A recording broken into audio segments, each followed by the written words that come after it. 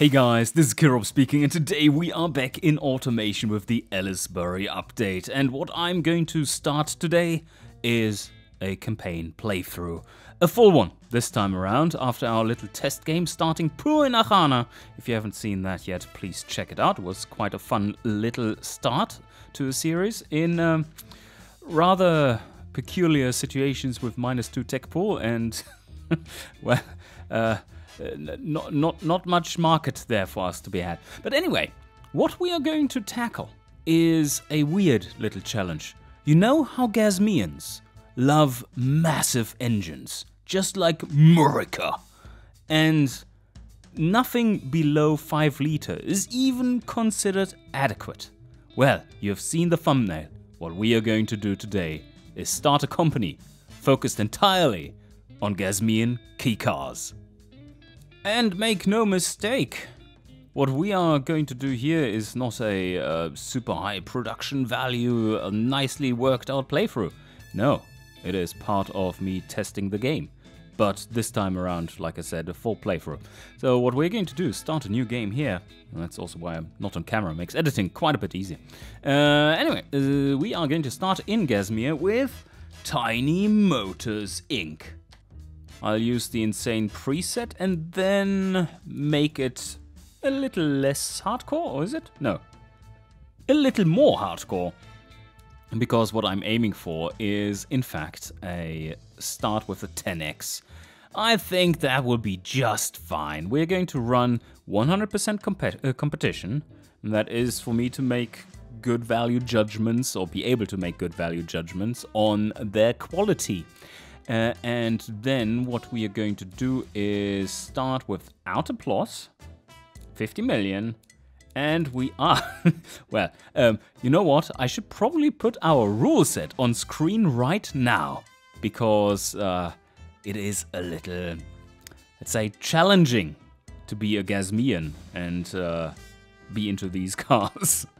As you can see, we are starting out with only being able to supposedly 150cc. But we are going to scrap that because from 1951 onwards, 360cc was the norm. So we're going to skip those very early days of the Kei Cars and just jump into the rule of 360cc maximum engine size. And then that is lasting till 1976. Then we are going to get a big upgrade. We are going large, 550cc. And also that is the time where turbos start to kick in. So I think what we are going to do here, if you take a look, is put a little bit into aspiration, yes, a little turbocharged, yeah.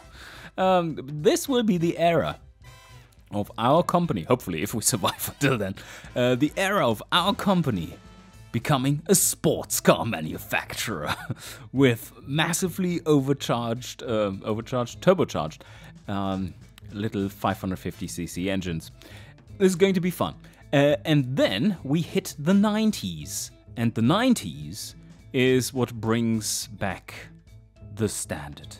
It is 660cc, but we have a maximum power of 47 kilowatts.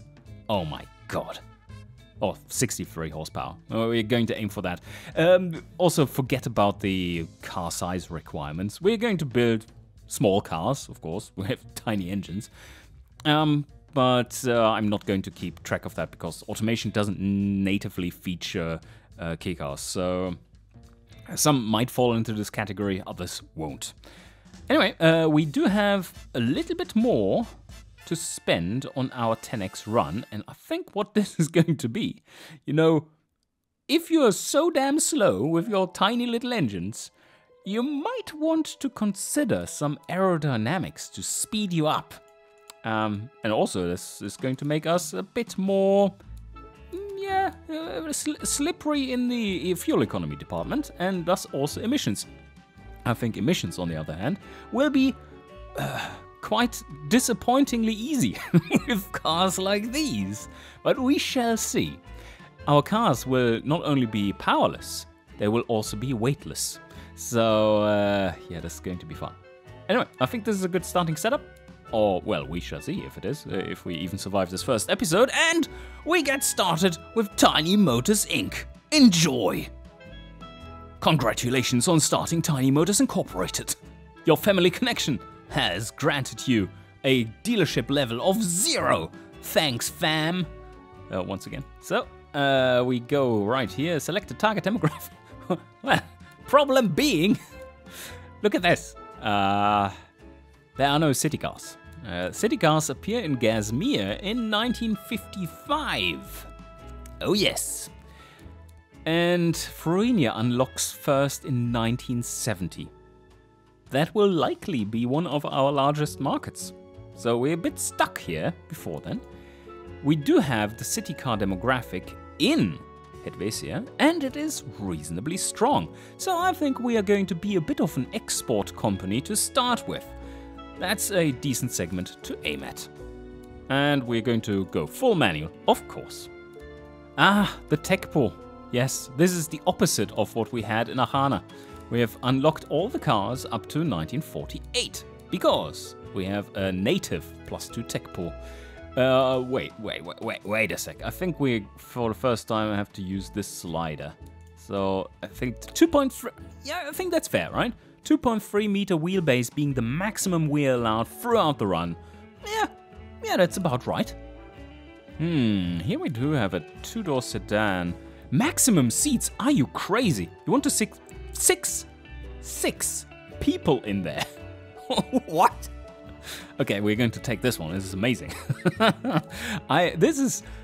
Do you remember in Baldur's Gate, the first one, introduced the bag of holding? I think this we found it. We found the bag of holding. It's a 1947 sedan. And unfortunately, we are starting in Gasmea, who are experts at steel production. Well, too bad. Can't use this. So also, too bad. I don't know. Should we go for rear engine? Maybe. But that forces us into using space frame, and we do have 0 familiarity with space frame, and it takes a lot of production units.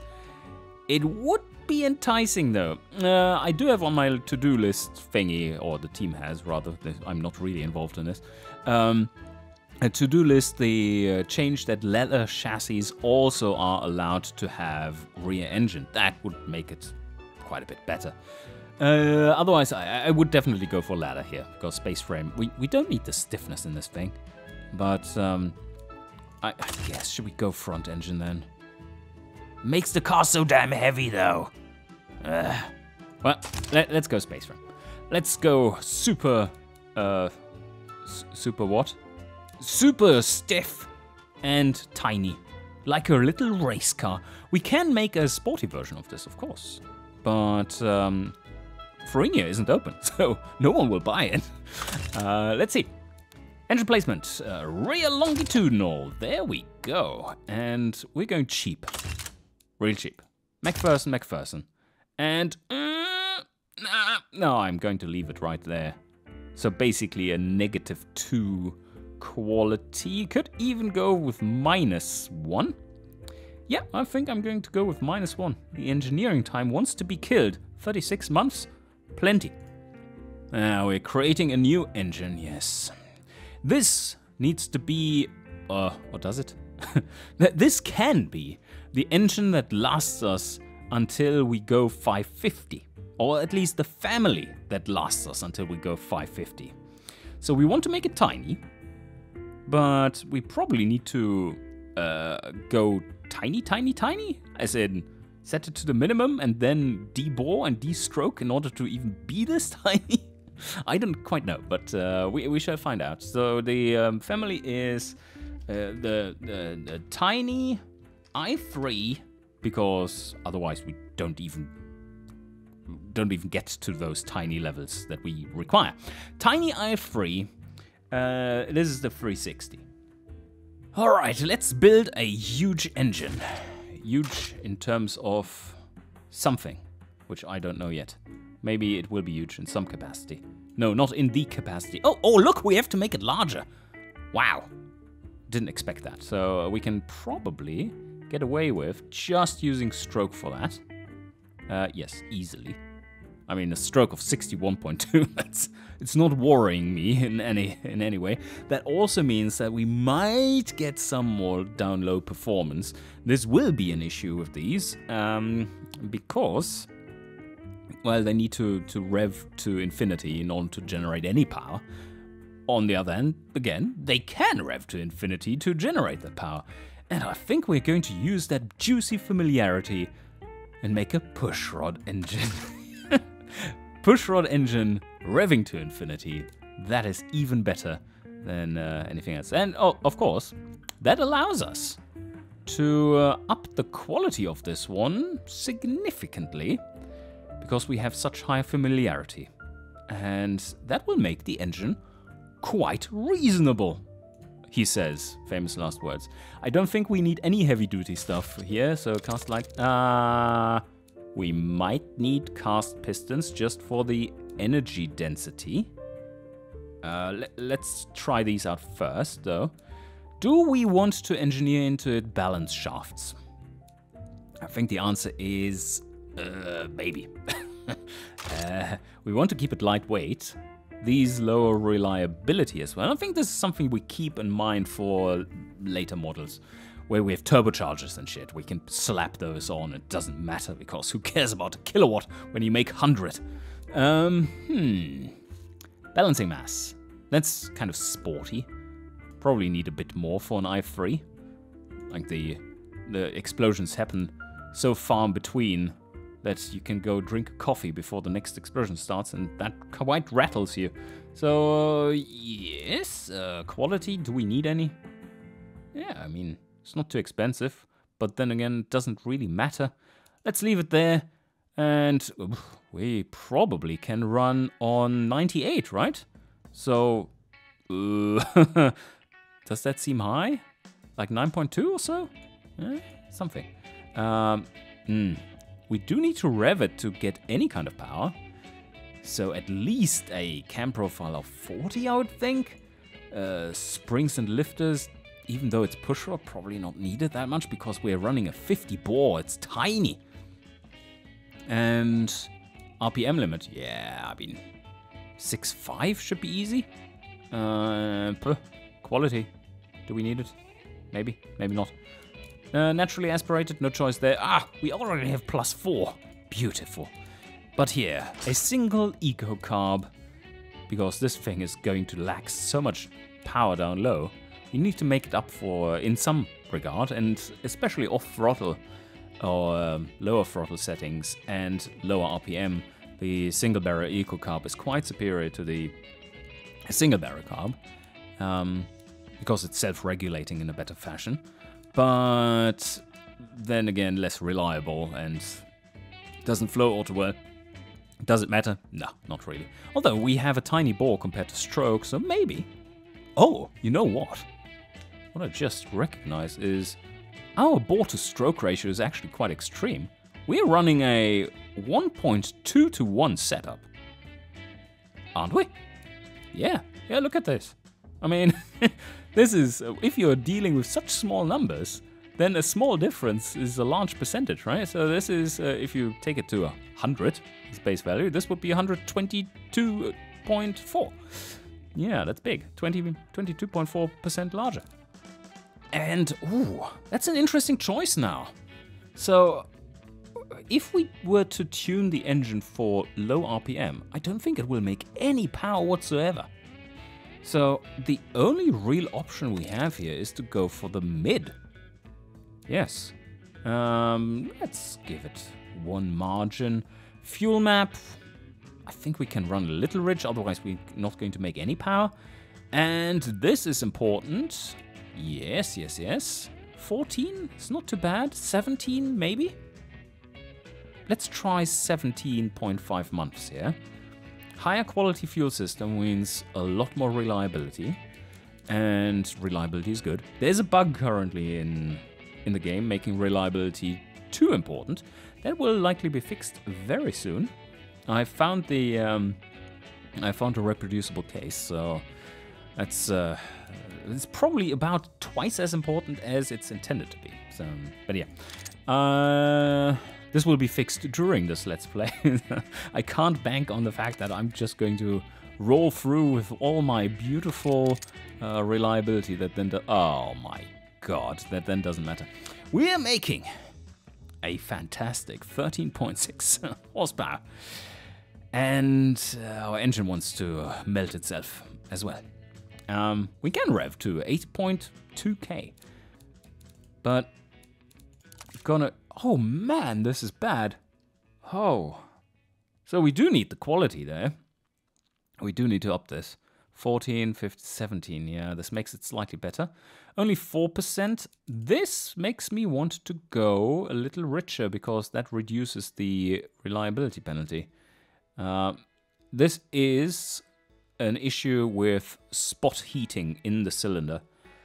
And of course, a richer mixture makes the burn cooler, which reduces hot spots and thus increases reliability. But this also means that we are nowhere near as efficient. 5%? Yeah, what are you supposed to do? But I think the flow of this engine is probably completely whacked out. Let's... oh my god! Yes, it is. So first, exhausts to 0. That helped. But now we need to fix the others. So that is the carb. The carb needs to come down. No, up in size. It's strangling us. Not too much. I want to strangle a little bit. I need more down-low power. So I think I'm going to aim for somewhere there between 110 and 115%. Manifold, that needs to come up. Yeah, not too far. I see it reduce our max power. We are going to run this thing on max power basically all the time. And then we need to definitely shrink down the size of the headers. That will help a lot. Oh, look at that beautiful resonance coming through. Somewhere there. Also, we can give it a little quality. So this is just 8.75 engineering times. Okay, all good. Yeah, I think we're set up here. No, wait a sec. This isn't quite right yet. Only negative 0.2%. It's not enough, so let's up this till we see the yellow appear. There. Beautiful. Now we've reached the fantastic heights of 7% engine efficiency. Oh yes, body quality. So important, especially while the reliability bug is active. Let's make use of this. I would otherwise as well, because this is... yeah, for a few production units, this gives a fair amount of stats, so always consider those. And now, rear-wheel drive, 3 gears should be enough, and 260. That is something for 1976, you know. But I think we are going to go with just about 110k. We need a little bit of overdrive, you know, a little bit of overdrive to make this thing more reasonable. This is a ratio of 3.2, roughly. So I'm going to use this and then a little lower spread, open locker, and we go with hard long life. That's a decent size for the tires. That is a very decent size for the tires. We don't need much brakes because this thing won't weigh anything. So let's go with 620, 110, so we can make this even larger. Can put 50. Wow, prestigious. Because we don't need the tire width, right? This is minimum width 50. I've never seen numbers this low. Okay, in the rear it's 120, so okay, that's fair enough. Oh yeah, rear engine. Oh shit. We might want to actually reduce this in the front, which allows us even larger brakes. But does it make it too expensive is the question. Combined material costs. Ooh. That is more expensive. Also looks weird as shit, but... what are you supposed to do? Just run tiny tires in the front. Let's see if we can tune it out with Now, do we want to tune it out with tow? We can... So, okay, the problem here is we have a rear engine. We'll be very rear happy, very oversteery, and very little grip on the front. No. Well, kind of. At the same time, yes. There's no weight on the front, but the tires are more than adequate for the front because they are not loaded at all. So they grip nicely for the little weight there is. And that means I will need to reduce the front size so that we don't oversteer like crazy. But that means that we are paying a higher price for the tires, which isn't too bad really. Or we leave it like this and have to use a lot of tow in to be exact, and a lot of tow, probably on the order of half a degree both back and front, and that will kick your nuts in terms of fuel economy. So yes, let me try out this beautiful setup. The tires look adequate. It's about bicycle-esque size. And in the rear we have massive drag slicks, as you can see. That's perfect. And total costs aren't too bad, 300 bucks. I mean, that's fair enough. If we go for medium, we would sacrifice a little bit of top speed as well as fuel economy, but we would gain comfort. And that might not be the worst of ideas, but I'm going in Gasmea. No one cares about fuel costs at the moment, so yeah, we're not a bit in the wrong niche for the country. But I don't think we are going to need any brakes at all. Basically, it's feet. Feet are enough. Do we need more than 160? This is rear engine, so we probably about right for where we are here.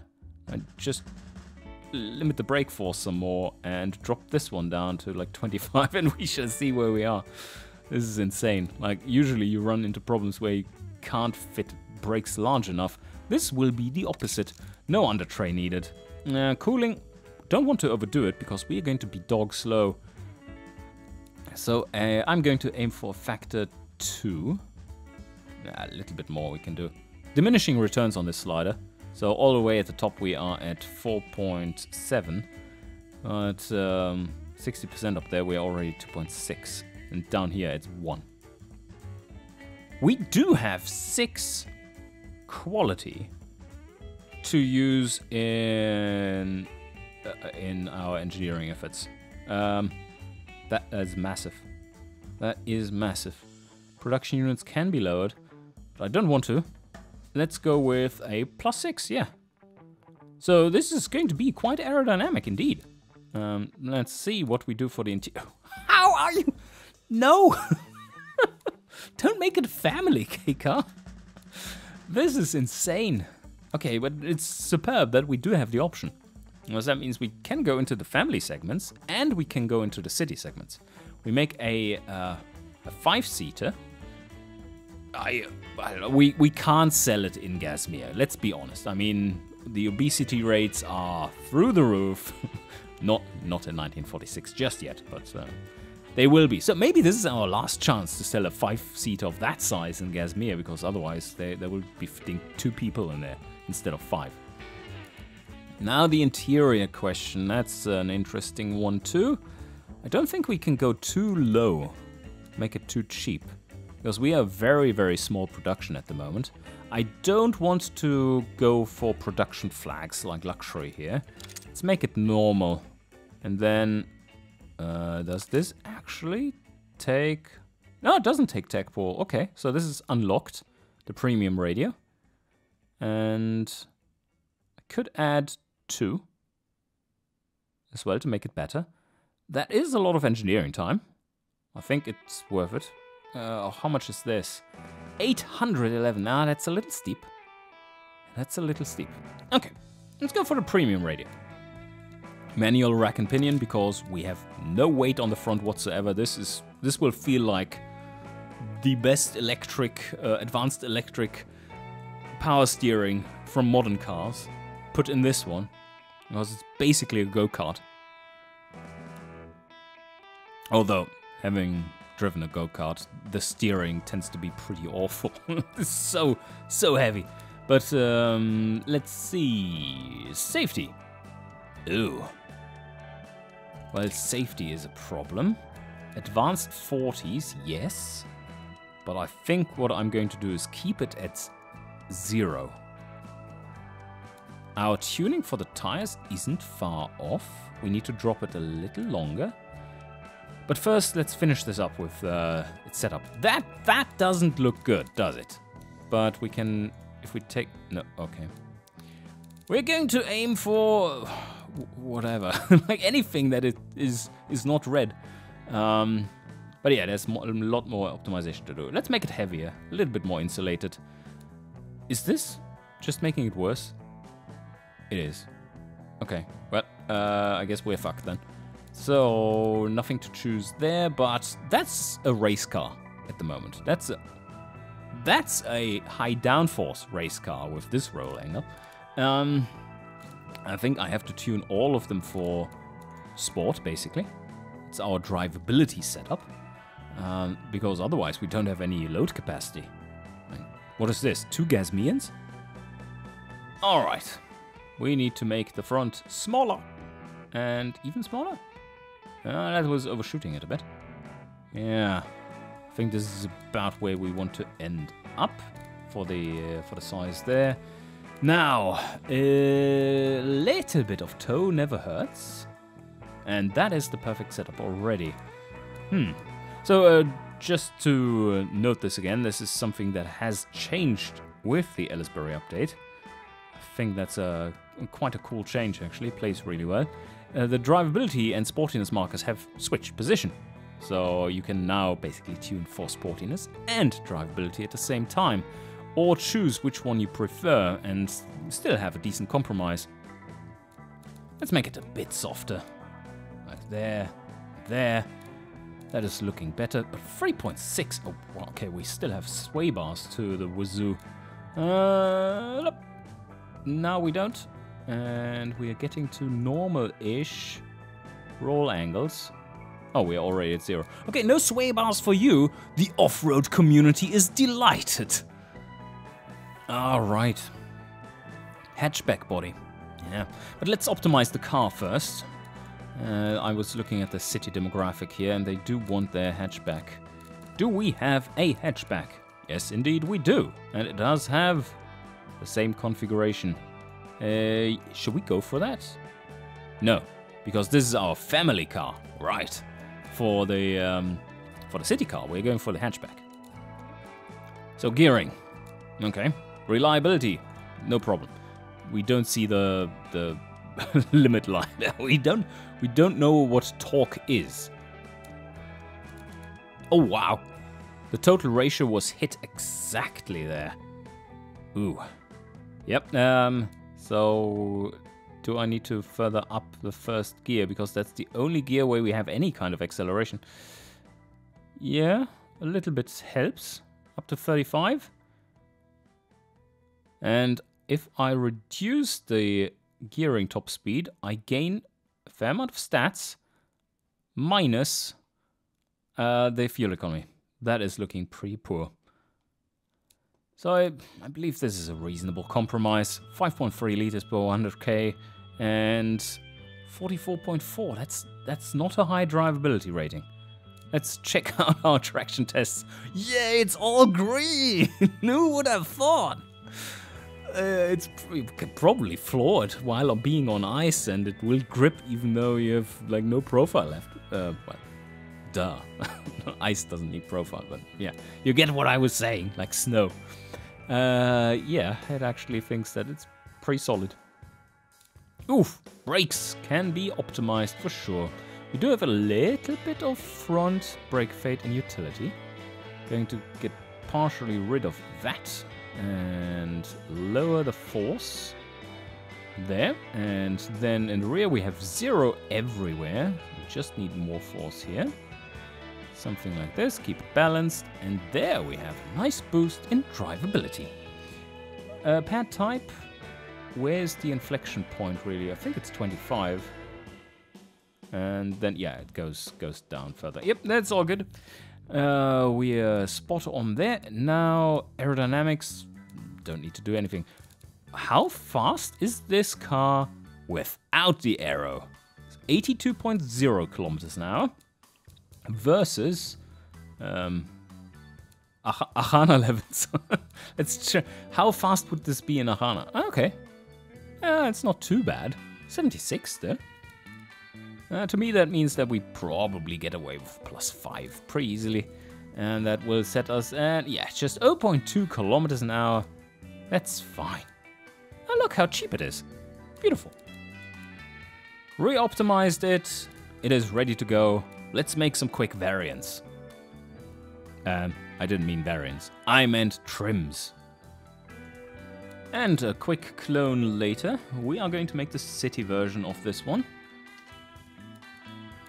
Where the only real change might have to be in the body, as well as in the seating arrangement. Because we don't need these seats in the rear. And what? Okay, that's quite impressive. That's a big stat gain, because there's no damn room in this thing. So anything that you do to it to give a little bit more breathing room will drastically increase your stats. Oh, this is almost a race version of the car, so let's quickly check out its demolishing of the track record for Kei Cars in 1946. And it is rather slow. It's not too bad, just over 4 minutes. There is a commuter segment that is catering to 4-seaters, of course. So commuter segment is 4 to 5 seats. Family is 5 to 9. We went with 5 seats for this one. If we wanted to aim for the commuter category only, we could try 4 seats. But I'm not sure if they will love that. Let's have a quick look, though. Oh, we go in here, interior, and how are the stats? It's not that much better. No. Nah, let's also cater to the family market. And we will get a few sales. Are we going to start out of a tiny factory or small factory? Small factory, right? If that is so, and we're going to produce the engine with a contract factory, because we can't afford anything else, then we might as well have 3 different trims. Is there a market for fun cars? Sports cars? Not really, no. Okay, we might be able to get into this segment at some point, but no one in Gasmea or Helvetia is in any way interested in this shit. So we're out of luck there. Oh, we could make a tiny delivery key car. Your little pizza van. Do we have a... We do have a van. How does... Wait a sec. How does this even work with the rear engine? Well, I don't care. It's a perfect... Oh, well, I guess it's so tiny. It's like... Where others have their exhausts, that's basically where we have gearbox and engine combined in that same space. So, I can't argue against that. This is not compatible to being a vehicle for disposal of dead bodies, because they are way too long. Or tend to be.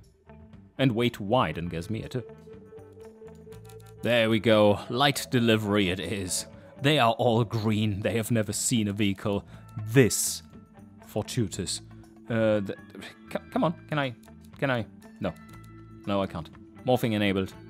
We can make it. Oh man! Now it's massive. Let's go with this and come on. I can grab it there. Whoa. This is going to have room for at least half a cubic meter. And for you Americans out there, that's how much? Like 5.5 cubic feet or something? No, wait, 4.5. And this is looking pretty solid, I would say. We have the delivery, the family, and the city. City is not doing too well. but it might grab some more share in Helvetia, like this. So you see there, it has a little bit in the commuter even though the seating count is wrong. And because of no sway bars, you even sell something into the off-road market. And in Gasmea, without the city segments, we are looking at a pretty reasonable distribution as well. And something that scares me is how many cars we're supposedly selling at just 3% awareness. So I was thinking about small things. Like, no, not what I have in my pants, but rather what we could name this thing. It is a tiny car, or 3 tiny variants of a car, trims even. And I like tits, especially blue tits. They're kind of cute. So how about we call this the Tit? And there comes another tit delivery to you. There we go. I think that will fit just fine. Ooh, wow. This is looking juicy. Only 13 months of engineering time. And our engine has a default of 17. That means we can get this thing out real quick without sacrificing too much reliability. So if we up this slightly, so to, well, slightly, that's already quite massive, and reduce the tooling slightly, maybe not quite as much. Maybe, can we get it down to like 9 months or so? So I do want to reduce, how much money is this? This is not much. Could reduce the pressure to make it even more reliable. 65, it's good. That's really looking solid. Production units, so it's going to be quite a bit more expensive due to our settings here, especially this one. Expensive to make. But, I mean, getting it out that much faster is worth quite a bit. The distribution here looks very solid as well. 16 months. We can go down to... Oh yeah, there we have it. Well below the 9 months there. And we can go up a little here and... Nah. Wait a sec. There we have it. And this. Yes. 9 months there as well. Perfect. Depending on how quick we are going to grow, I might make a sporty version as well. Then we can make sports cars that no one buys. Isn't that fun? No, it's not a fun car. It's a sports car. It's a track car. A track Kei car.